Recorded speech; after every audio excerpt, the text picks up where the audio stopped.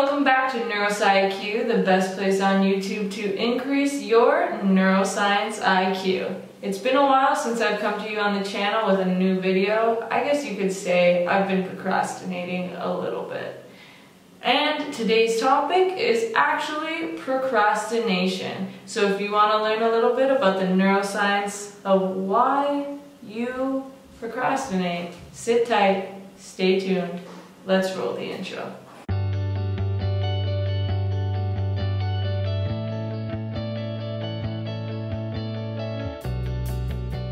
Procrastination has been around as long as we have. You think you're the only one who does it? Well, it turns out ancient Greek philosophers procrastinated as well. In fact, in Protagoras, Plato wrote to Socrates, if one judges an action to be the best, one would do anything but this action.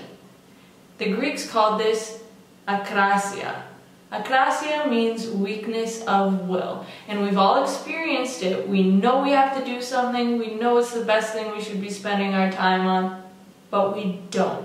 Procrastination comes from the Italian word pro, meaning forward, before, and crastanias, meaning till the next day. So putting something forward to the next day. So we all procrastinate, but what's going on in our heads and why do we do it?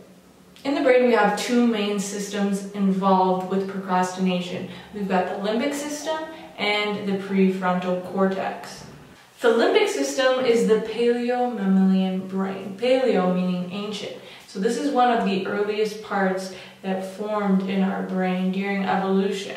And so the limbic system, we commonly associate it with emotion and things like the flight or fight response and your rest and digest response. So automatic responses to things.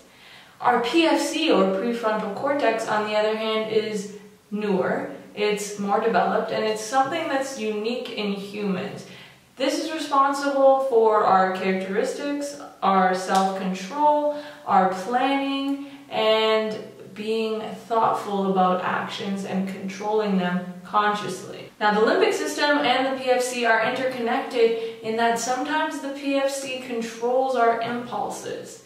We have impulses every day, but we can decide what we want to do and what we don't want to do. We're not just a victim to the stimuli in our environment. That being said, even though the PFC can exert control over the limbic system, sometimes the limbic system wins out and the PFC doesn't suppress our impulses. And this is something that is easier to do. It's easier to just react to reward and immediate stimuli than to delay gratification. It's easier to act on the spot and get the most rewarding action. It's hard to control our impulses because the limbic system rewards us with rushes of dopamine when we do something that we like or something that is rewarding. So it's easier to respond to immediate gratification rather than delaying gratification. So when you want to sit down and watch Netflix, you might receive a flood of dopamine. You feel happy that you're taking a break, you feel happy that you're watching one of your favorite shows, but if you sit down and study, you're not going to feel the reward until the end when you learn the material or you do well on a test. So what about the people that say, I perform better under pressure? Well, studies have shown that this is probably not true. Even though the pressure might kick you into second gear and get you started on a project, it turns out that when you're under pressure, you do worse. In fact, we've talked about it before on the channel, but the Yerkes-Dodson law looks at a curve of stress. And there is a period of optimal arousal where you will perform your best, but there's also points where you're too stressed to do well, and there's also points where you might be too relaxed to do well. So maybe you have a project due 3 months from now.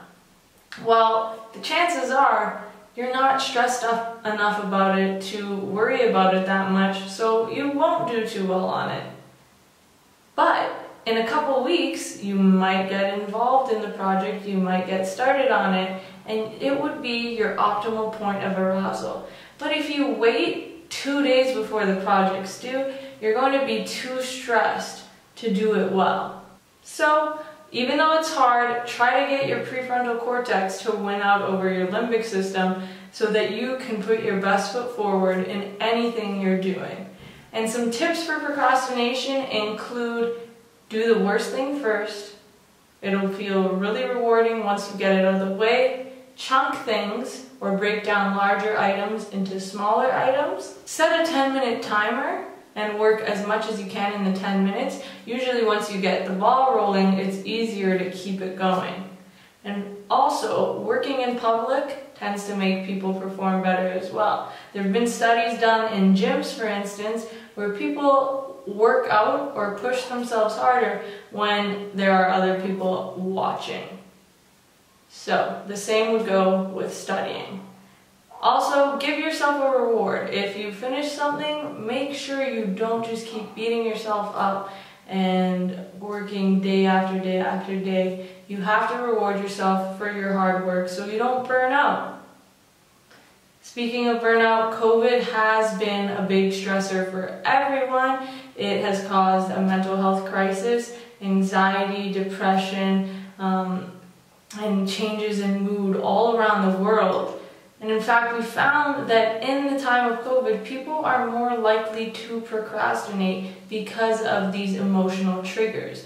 Again, remember, we said the limbic system is controlling emotion.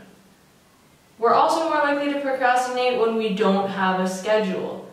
Usually we create powerful associations with different stimuli. For instance, when you're at school, the associations with the school environment will prep you for learning. Whereas when you're at home, your association with a comfy couch and a TV would prepare you to relax. But during COVID, when everybody was working home, we didn't have these two separate places to help us use associations to guide us to what we should do. So that helped augment procrastination during that time. So that is the gist of procrastination, the limbic system versus the prefrontal cortex, which will win out for you.